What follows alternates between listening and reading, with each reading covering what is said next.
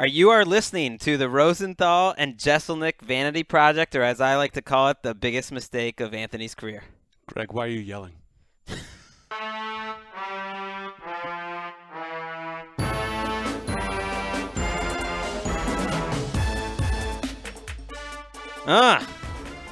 Welcome aboard.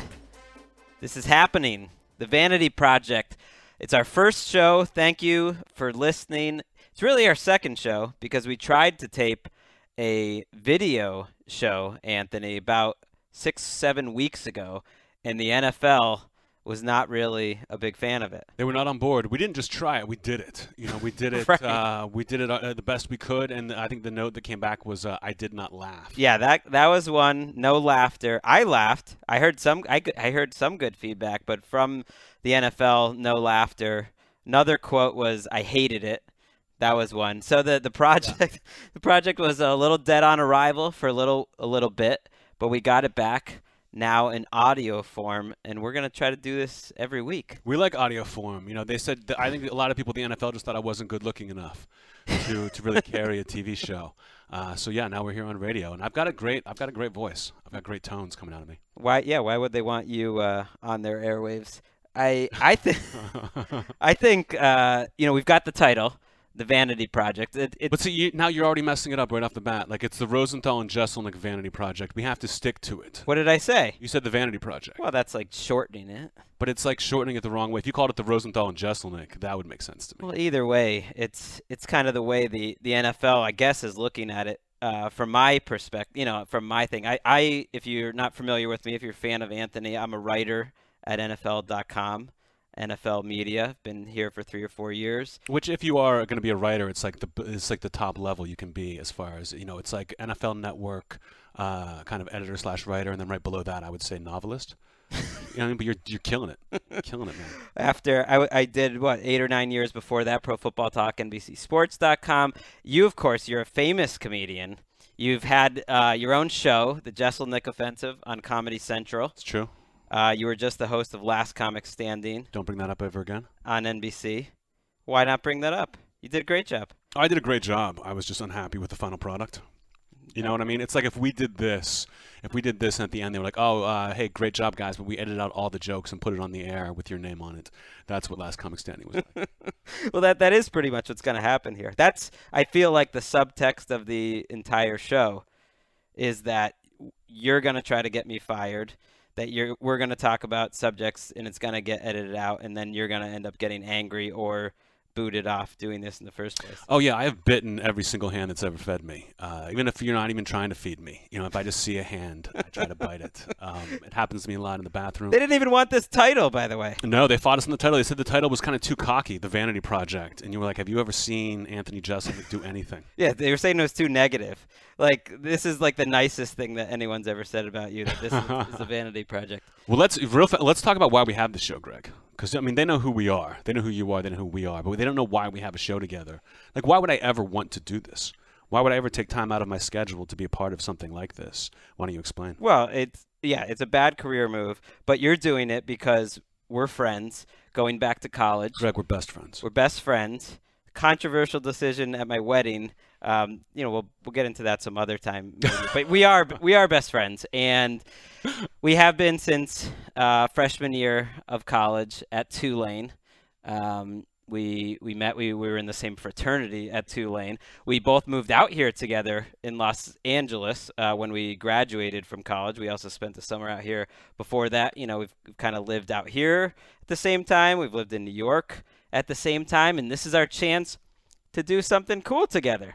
Something creative. This is your chance to do something cool, period. You wanted to do it. I wanted to do it. I wanted to do something like, when I'm on podcasts, I never have to care that much because I'm a guest. Usually I can just I get show up that and do listening whatever. to it. That's So the now- Bret Easton Ellis one. Yes. But now that I'm doing this with you, I'm going to put in just as much effort. Like, this will be no different. So I kind of like just watching you squirm.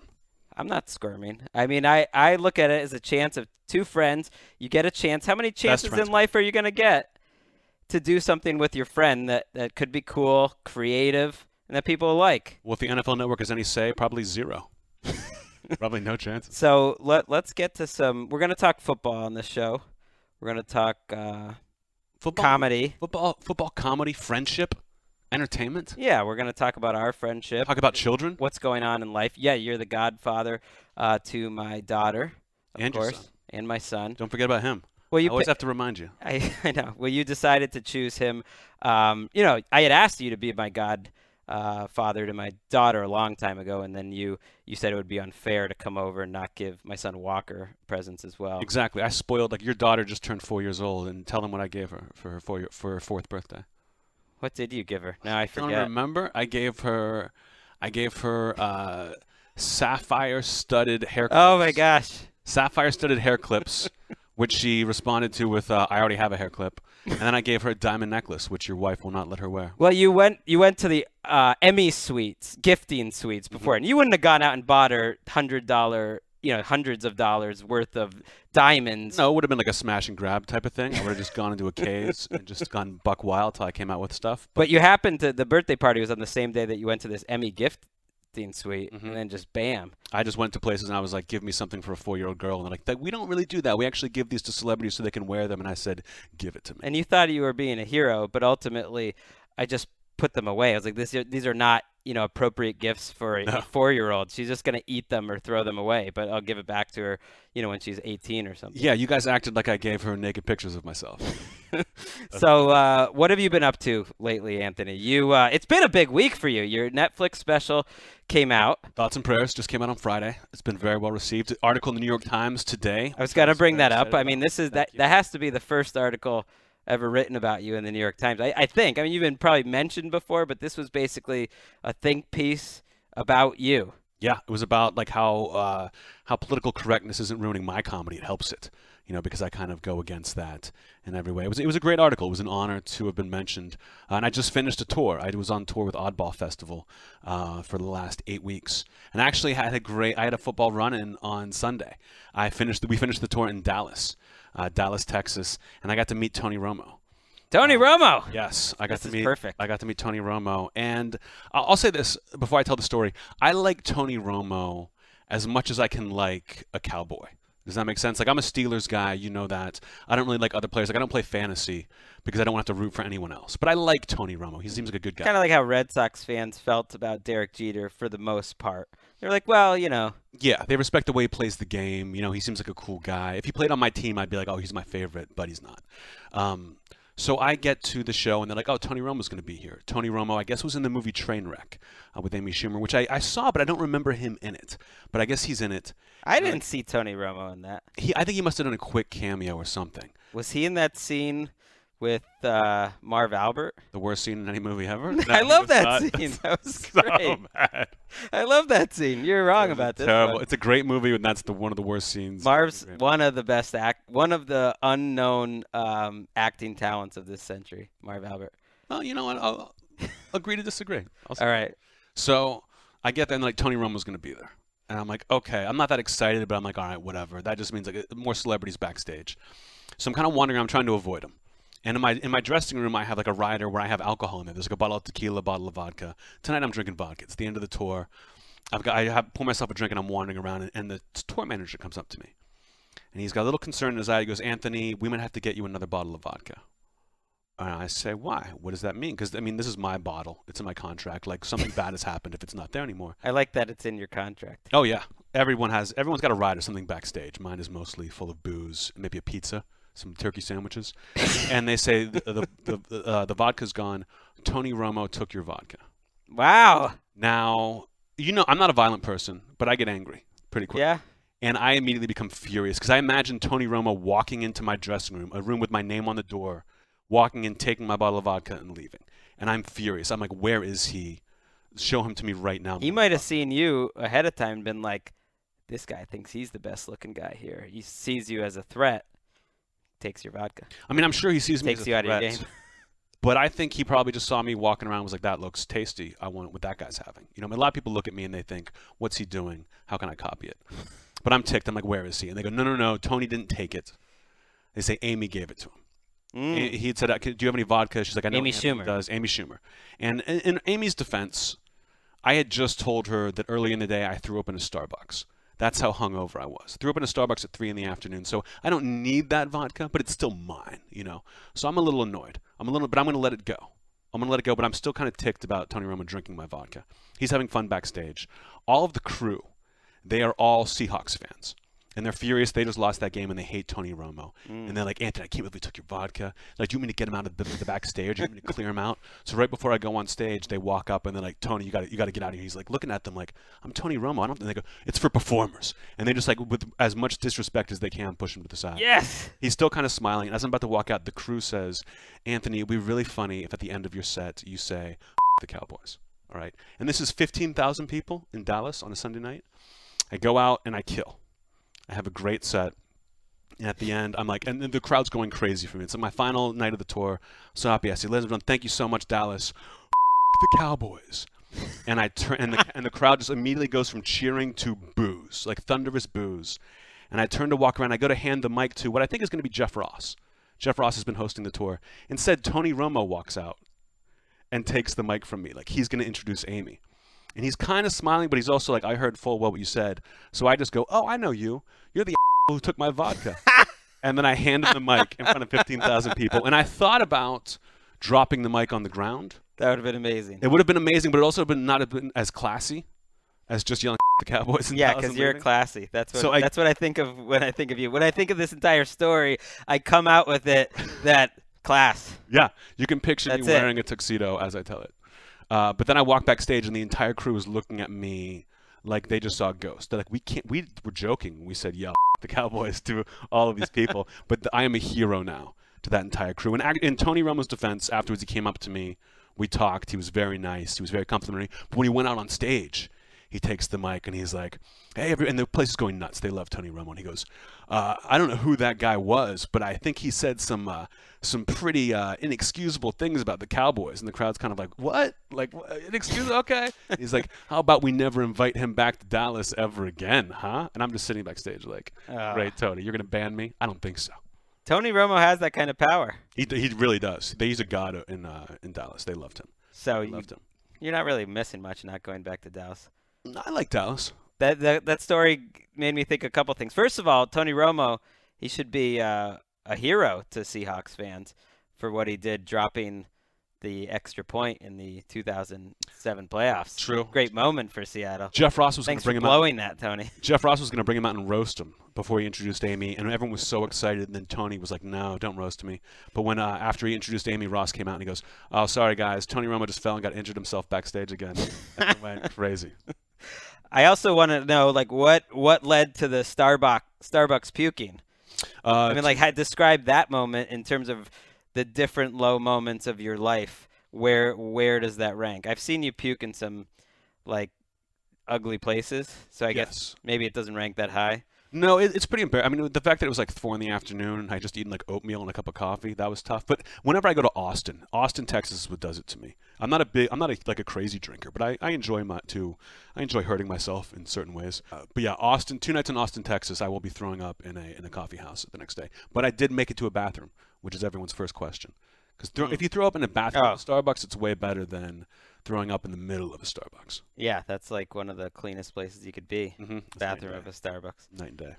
Let's go through some headlines, shall we? Should we go through the stories of the day? Why don't you? I don't know if we can top that story. Each show would be nice if, like, this is a show about sports and comedy. You know what I mean? If I could tell another professional athlete to go themselves every week. That's pretty amazing. Tell you about it. Yeah. But why don't we go through some of the headlines of the day? You go through the headlines. I'll jump in if I feel like it. If not, I've got my phone, so I can just kind of scroll through some things. Cameron Hayward been in the news this week. My boy, Steelers.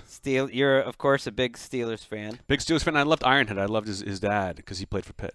Yeah, and he played for the Saints. We of course, are kind of closet Saints fans. At least I am a little bit. Adopted. Yeah, they're my second favorite team.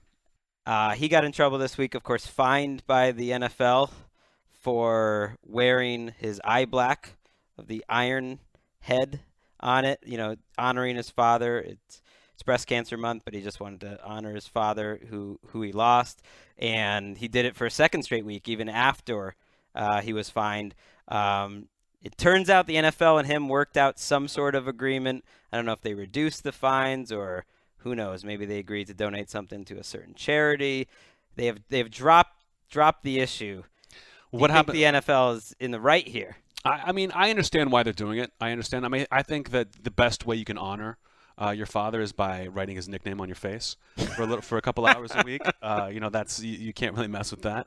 I think it would be funny if he got like the Iron Head eye black just tattooed on his face, and then what would they do? Yeah, they couldn't do anything about it, or they might just go back and say, "Edited for content." Oh. Did I go too far? Terrible. That joke's not going to make it. That's not going to make it? They're just going to cut that. Maybe not. I was thinking of like when I initially saw you were in the New York Times today, I was thinking of immediately emailing that to the particular shadowy league figure that said he didn't laugh at our show, that he hated our show the first time. And I was going to be like, just let us have the title that we want. This guy has an article in the New York Times. But then I was looking, and in the third paragraph of the article, it basically mentions all the different types of jokes that you had. And it said something like molestation, cancer was one of them. For sure. What else did they have? Pretty much all the greatest hits. All the bad ones. They could add breast cancer. That would be good to add, though. Another headline this week. I don't know how to get out of that. Donuts. Donut time. What do they call it? The donut party? The Minnesota Vikings have a donut club, which they get together every Saturday morning, very early in the morning. 7 a.m. 7 a.m. 7:50 in the morning. Well, at 7:50 in the morning, the Minnesota Vikings have an unveiling of the donuts, but you can't touch them for the first 10 minutes, which seems ridiculously childish. I don't think so. I think that was like the part that made sense to me, was that they make everybody like when I first heard about this story, at first I thought like people were gonna get mad at them. You know, like if this is the Vikings, but if this is the Steelers, because I just heard donut party. I'm like, are you telling me the entire team wakes up like 3 hours before they have to on a Saturday morning and eats as many donuts as they can? Because that's what it sounded like. That's not great athletic behavior. Well, not only that, but Jared Allen, who was featured in the piece, a former Viking, had the right idea. They had many rules of Donut Club, including don't talk about Donut Club, but that's been blown out of the water with this article. One of them was you have to show up on time. There's no one shows up late. But Jared Allen got around it by he would pay for the donuts every week, stroll in an hour and a half or 2 hours later when they actually had to be there. He seemed like he knew what he was talking about. I mean, they're acting like donuts are some sort of contraband, like the toughest thing that you could smuggle in, that you have to take a look at it for 10 minutes. And it's only 3 dozen donuts. It's not that many. I mean, I don't know what donuts cost, but it can't be that much. No. But it does sound like a bad idea. It's not healthy. If they were like getting together and eating kale or like protein shakes Saturday morning, I can't picture J.J. Watt like knocking down 3 dozen donuts. They had T-shirts. Saturday. I know. So they get together every Saturday morning. They all have the donuts. It's a special team bonding thing. One thing I thought immediately was like they're not doing this. The Miami Dolphins aren't doing this. You know, the New York Giants aren't doing this because there's something to do in New York or Miami. Like this would only happen with multi-millionaire athletes living in Minnesota. Well, only once boating season's over. Fred Smoot. When I first heard about this, I thought it sounded like fraternity hazing. You know what I mean? It sounded like what do they call it? The cracker game, which we don't have to go define, but I think people will know what the cracker game is. It sounded like a gross. I don't know what the cracker game is, and we were in a fraternity. But we never had to do anything like the cracker game. We No. never have to do something like that. Do you find like I don't usually volunteer the information that I was in a fraternity. I'm embarrassed by it. We weren't very fraternity like we pledged as freshmen and went through all the hell of like hazing, and then once we got in, we were like, this is stupid. Why did we do all this? And we never really showed up much after that. We weren't really good fraternity members. No, and they didn't. Tulane's different because it's just kind of like you go out into bar. You know, you can go to bars when you're 18. No one's really living in the fraternity house in particular. Like 3 or 4 people are, but not the whole fraternity. It's just kind of like a party thing. But even then, I'm embarrassed. And the one we were in was the most lazy, junk fraternity ever. Yeah, I just remember having to do a lot of push-ups. I remember once having to like hang from a statue in the middle of Audubon Park and put a giant bra on like Lady Justice while you guys all ran laps around the fountain. What? Do you remember this? It was like 4 in the morning. It was that was hell week. I don't remember anything. And then for the most part, I remember donut party. I remember that crab oil was used.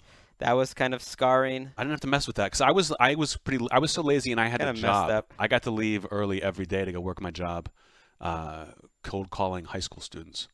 Is what I did, which I was not good at. One thing that, you know, listeners would definitely not know about me, but you know about me, is that I have the worst memory of anyone I've ever known. And one reason why I like to keep you around, other than, you know, your Did I take care of your celebrity kids? and the exorbitant gifts that you give to my kids, are that you remember things about my past, my college experience, you know, time in New York, really anything to do with the last 10 years. And you can tell me about it, and it's like hearing a story for the first time. It's like awakenings. Yeah, I once reminded you about your wedding. What about it? Just that it happened. No.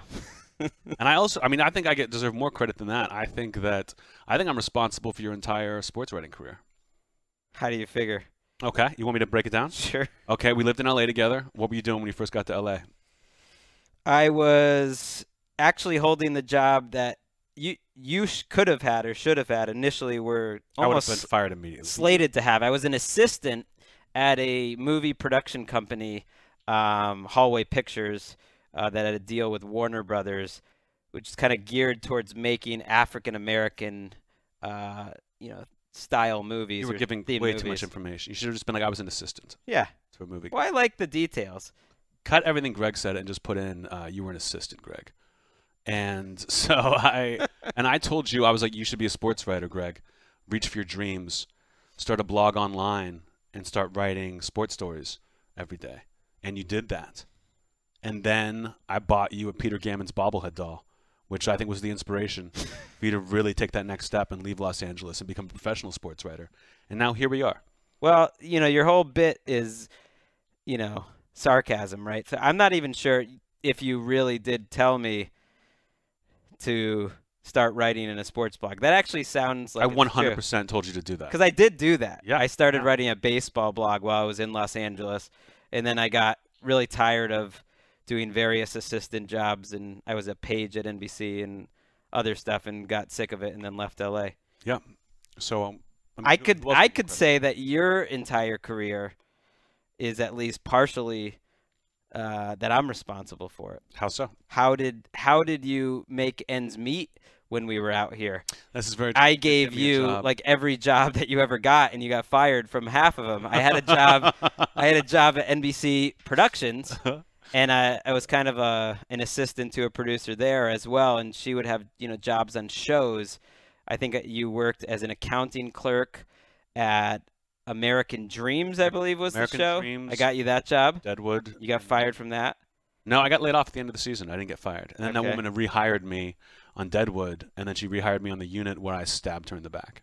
Which was Like a story. literally? It would literally stabbing her in the back would have been more pleasant than what I actually did to her. Well, now I want to know what you did to her, not to get too far off topic, because I really You've don't heard know. the story about the email my ex sent? Yeah. We'll tell another episode. We'll see if the NFL lets us keep going.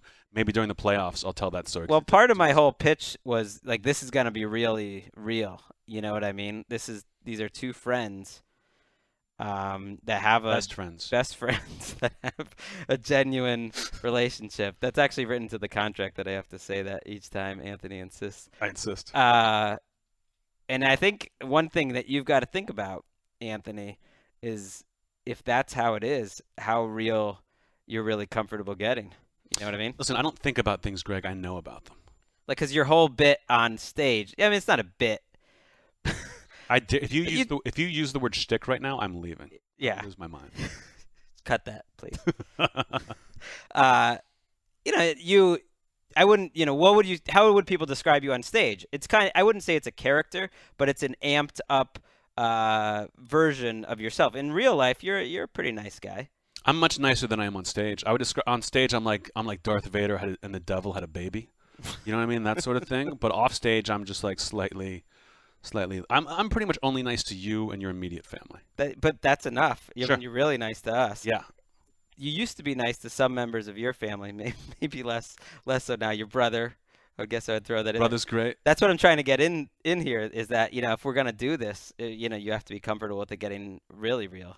I'm happy to get real. I just feel like the sole responsibility of being real is on me. I feel like you couldn't be real you know, on the real world. That's how unreal you are. That's how fake you are as a person.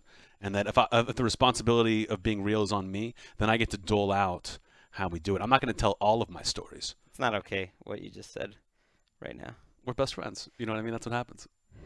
So I guess we could each claim responsibility for each other's career. You're an influence. In one way. You know what I mean? I looked at you and I was like, how do I not end up like that? You know what I mean? What can I do? I was living my dream pretty early. I got a job at Roto-World and was loving it pretty early. I went to a lot of give me a break. I went to a lot of your lousy early stand-up sets. You were great from the beginning, and I thought you were going to do big things right away because I saw all the no talent hacks that were around you that I was forced. And anyone that lives in Los Angeles inevitably has some sort of stand-up friend or something where they have to go to a lot of these shows, and it's the most painful thing ever because I mean, it was a regular part of my life to go to, you know, these stand-up shows where it was you, one or two pretty funny people, and like 7 people where you could not be less comfortable watching them perform. I felt bad for you guys. You would have to come to that because they call them bringer shows where you have to like bring 5 friends to watch you. So not only am I making you guys watch these horrible people, but you're seeing me do the exact same jokes every single night. I do owe you a debt for that. Except, were you at the first show I ever did? I don't think so. No, you weren't. I don't know. Did I have an option? I mean, we lived together at the time. Every once in a while, I like to just kind of give you something that lets you know you don't have me all the way. You know, just want to, you know, keeps you wanting more. Fred Jackson this week. Do you know what team he's on now? Are we going back to headlines? Why not? Let's do it. I mean, we'll keep talking. No rules, bro. Fred Jackson this week. Do you know what team he's on now? He's on the Seattle Seahawks. I don't want to test you. You're a pretty big NFL fan, just for people listening to this. Anthony's not one of these people you see on television that says they're a fan just to kind of like that's going to get them in with the mail demo or something. I mean, you're a pretty hardcore sports fan watching SportsCenter every night. Yeah, I'm not really worried about my placement in the mail demo. I think I got it nailed out. But yeah, no, I am a fan. I'm a diehard Steelers guy, but I follow the rest of the league. You know, I know what's up. Fred Jackson got into a big car crash. Fred Jackson's been one of my favorite players. I wouldn't even say big car crash. Didn't he hit a street sign? Is that right? What he did? But it was played up like it was a big story initially on TMZ, and that proved to be factually wrong. We never had any of that on NFL Network, but he did get into an accident. Initially, it was said that Marshawn Lynch was there and they were drag racing. He was not drag racing. He just showed up afterwards and was seen, you know, was on his way out of work, and he was seeing that his teammate was all right. He was all right. There's no charges. There's no nothing. Seahawks backfield's gonna be fine. But when you heard that they were drag racing, did you believe it? Because I believed it 100%. No, because it was on TMZ. But it's still, TMZ, they get things right sometimes. Like it's like those guys have such nice cars. Like Marshawn Lynch has a Lamborghini in his driveway. I met a guy on this tour he says he's from Seattle, and he's the same driver as Marshawn Lynch. This guy picks up Marshawn every like whenever Marshawn needs a ride for something, whether they're going to games or going on the road, whatever. And he says he pulls into Marshawn's driveway, and it's a really small driveway. Big house, small driveway, and he's got a Lamborghini, a brand new Lamborghini in the front, sitting there. And whenever the guy pulls in to pick up Marshawn comes out, puts his luggage in the guy's car, and then so that the guy can turn around in the driveway, he walks up, picks up the front of the Lamborghini with his hands, lifts it up like Arnold Schwarzenegger in Twins turning off a car alarm, and then moves it over a few inches so the guy can back up and move around. These goddamn superheroes. Could you imagine lifting up your car every time someone had to turn around in your driveway? Like, amazing. It sounds like a car I want. But it doesn't sound like a guy who would race his teammate after practice. Like, hey, I'll race you to that street sign. Whoever hits it first wins. I could see those idiots doing that. Fred Jackson's not an idiot. Maybe Lynch. I don't know. They both seem crazy. What else do we want to talk about? How about Headlines? NFL Network really kickstarted a story this week, and I was there when it happened, at least when it got on air, and you know this whole hubbub happened. That I don't know if you saw this. That briefly the NFL Network showed some nudity during a show last Sunday for an interview where Albert Breer was interviewing Adam Pac-Man Jones, or formerly Pac-Man Jones, in the Bengals locker room. But in the background, there was a bunch of Bengals guys, and you know they briefly showed some nudity. and you know, the players or the analysts afterwards cracked up a little bit about it. You know, it was clearly embarrassed. It was never shown again. The NFL Network eventually apologized about it. But it's become a real story because the Bengals complained. You know, one of their players that was pictured nude was really upset and offended by it. And the NFLPA president, Eric Winston, who's also on the Bengals, says this is an issue for them. It's been an issue for a while that they don't that nudity, having to be naked in front of players is a problem, which totally makes sense to me. He said, in what other workplace are we going to have to be, do you have to be naked in front of, and it's not about being guy, girl, sports writers or anything, like what other thing, like we need to have more time, and there is a 10-minute cooling off period where they get to change and everything, but it's not enough time because you got the play, you know, the coach is giving a big speech and you got to shower and all that, and that they want to come up with a situation so that this never happens and that they never have to have, you know, they're wang in front of America again or any of the sports writers. I feel like this is like a really passive-aggressive way for you to tell me to put clothes on right now. I feel like the reason we do a podcast is so I can wear whatever I want, and this is how I'm comfortable. But, yeah, I think there's a lot of ways that the NFL can deal with this. One, of course, bathing suits for every player to be worn at all times. Another thing is body paint. Body paint. Ritual body paint. So that would be good. You can see them naked, but you don't really know what's going on. That feels like it would be more time-consuming. You know, like who would be putting on the body paint, like before the game? Hayward would paint him up, put his dad's initials all over the players' bodies, spray him down. No, I think that would be very, like, is that guy wearing a bikini or is he naked? You don't know. It's body paint. I blame the camera. I always thought the body paint thing was a little, I don't know. It's like people that got really excited about the Sports Illustrated swimsuit body paint issue. Like, I get it, but it's like there's porn everywhere. Plus, they look even better in just the bathing suits. It's still like airbrush. It's right. Not like you're seeing. Like I would, like, wouldn't you, the bathing suit, like that's great. That was great. I mean, at a certain point. Edited because Gregg wasn't funny. Is any of this going to be on the show eventually, Brandon, or are we just talking to ourselves at this point? I don't see why any of it will get cut. Okay. None of it seems too much. Well, we'll see what happens. All right. Not my favorite. So one of our things, you'll see if it works. You know, one thing, you know, just speaking to the listeners, and please give us feedback. Give me feedback. Give Gregg feedback. Yeah, Anthony's not going to check your feedback. I don't need to know. You're very un-social media friendly, or just unfriendly in general.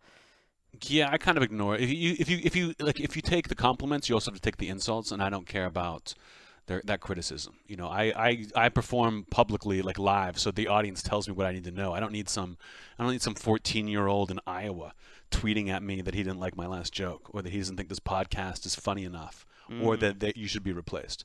You know, I don't want to be reading things like that. But you can tweet Gregg, and he'll love it. That was one thing, you know, and that Anthony came up with, and NFL was considering, that have someone play me for this podcast. Like, really, just have a guy that was like, hey, it's Anthony's longtime friend, but with more personality, maybe like 5 or 6 inches taller, you know, ability to roll with the punches, come up with some jokes a little better. Who are they going to get for that? I don't know.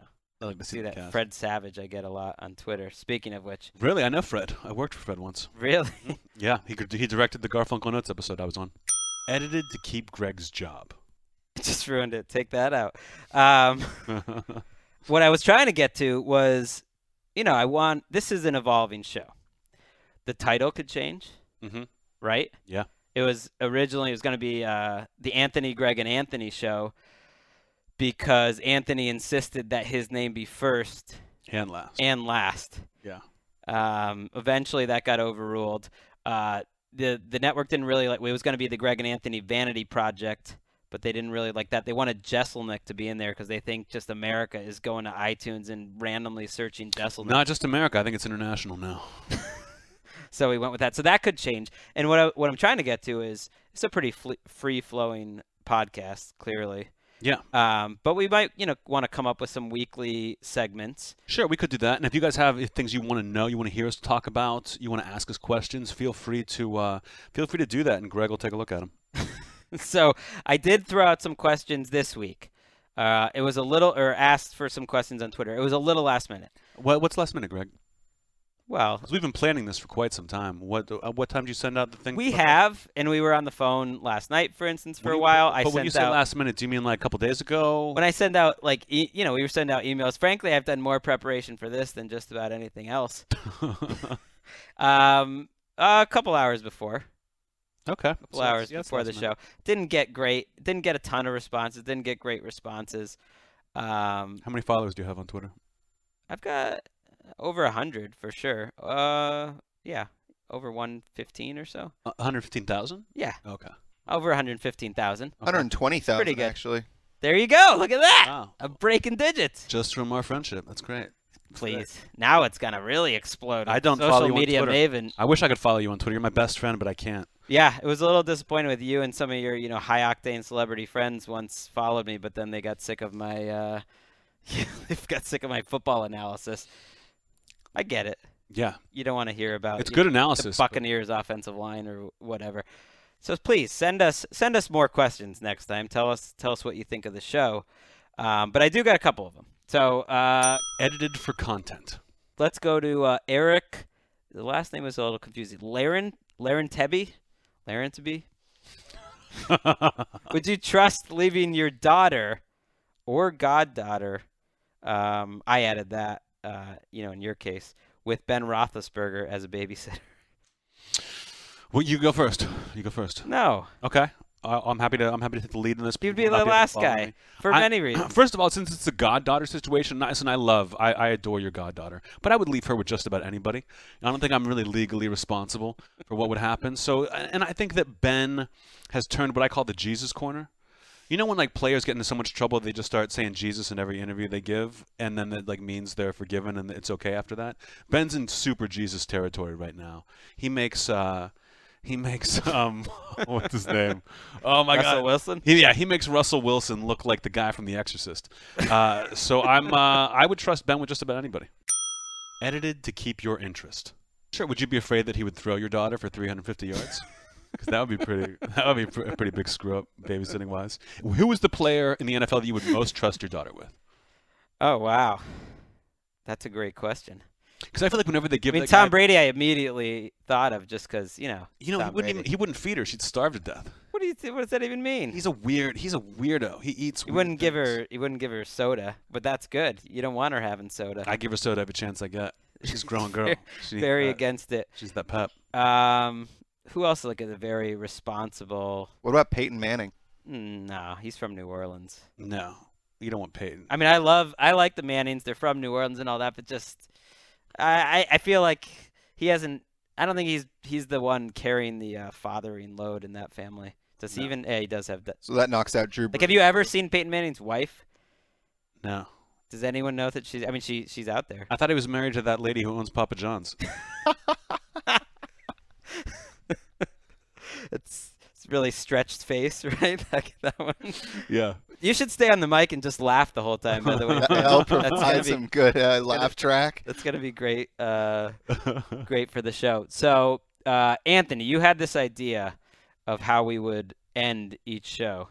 Yeah, predictions. Every week, you wanted to make some predictions, but I'll let you explain it. Okay, so here's what I wanted to do. I wanted to do, like, Greg and I are going to talk. You're going to hear our, us talk. It's fun to hear friends discuss things, a lot of them football related. But at the end, I want to have a kind of a heart out and be able to kind of do predictions for what I think is going to happen the next week. And it's going to be kind of like a comedy bit where we're going to try it.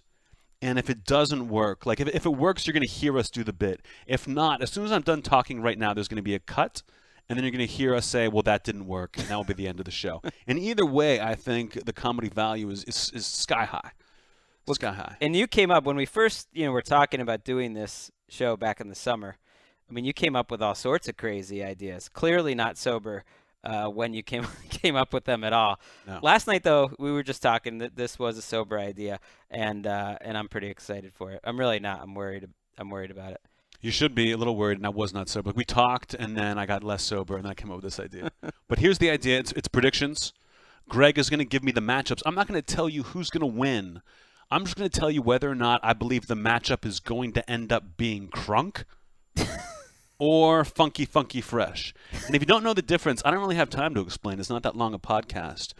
But I will tell you which one I believe it will be, and then next week maybe we'll go back and see if I was right. What is even the difference? You're gonna have to find out, buddy. When I told Emeka, my wife, this idea though, she did start dying of laughter. Well, I think because you're married to her, she doesn't get a lot of humor in her marriage, so that whenever I can kind of step in and take the brunt. She does. She is a big Jeselnik fan. It took me the time to win your wife over. It's taken a little bit. She warmed up and won you over. Okay, let's go through some of the big games of the week. Okay. Let's really start on the Sunday games, depending on when people are listening to this. New Orleans at Indianapolis. New Orleans at Indy in Indianapolis. I'm gonna have to say that's gonna be funky fresh. If it was in New Orleans, I would have gone Crunk. I feel like New Orleans is a great Crunk field advantage. But if they're gonna be in Indy coming off that embarrassing loss to the Pats, I think it's gonna be a funky fresh game for sure. And you can take that to the bank. The Jets at the Patriots this weekend. Jets at Patriots.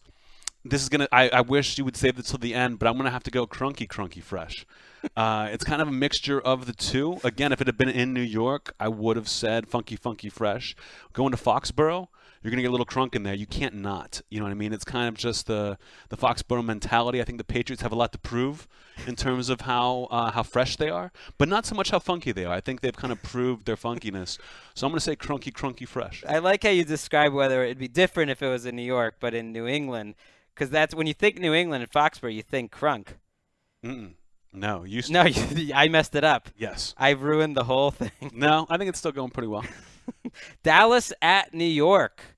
I mean, that's a big game in the NFC East. Dallas at New York. Tony Romo won't be back for this. Your buddy. No. Tony Romo. He's still drinking my vodka somewhere.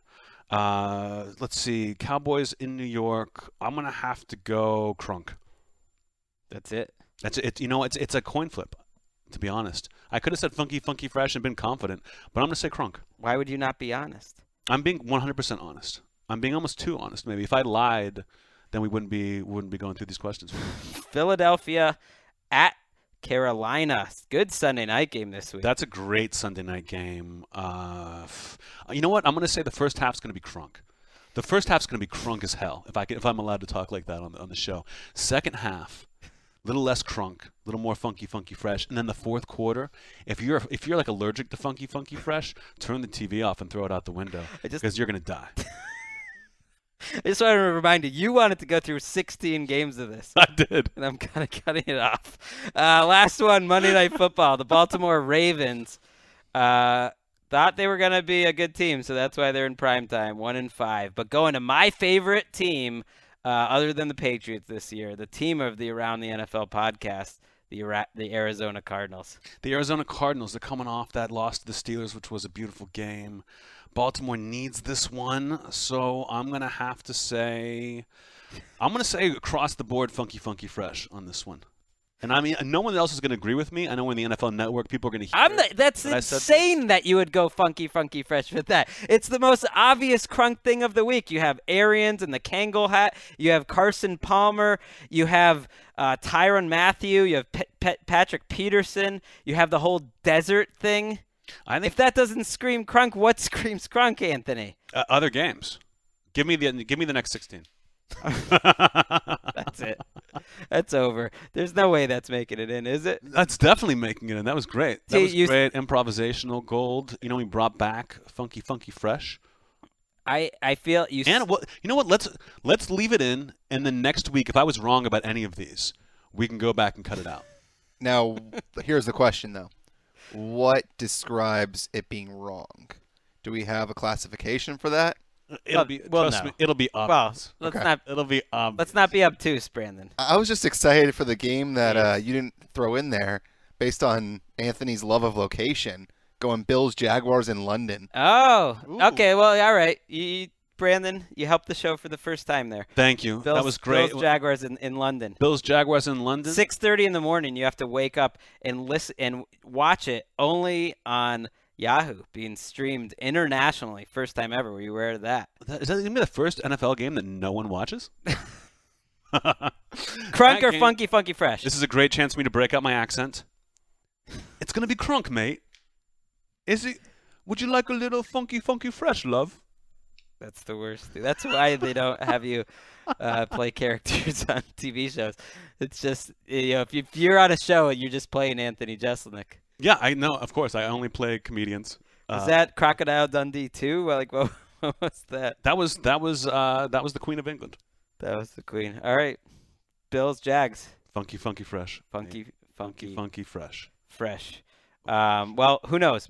Maybe no one even heard the rest of that segment. You said that there's a chance that we would cut it all out, but let's be honest. Once you do 3 or 4 minutes on anything, you're going to fall in love with it. We would never cut anything. I think this is the best part. I would edit this to make it the beginning of the podcast. This is the end. Then how would you close it? We do need to close it. Do you have any parting words? Because this really could be the first and last time we ever do this. It's very possible. Why don't you end it on like a real note? Tell me how are my godchildren doing? How is your daughter and your son? Well, Walker hasn't been the best. Fantastic.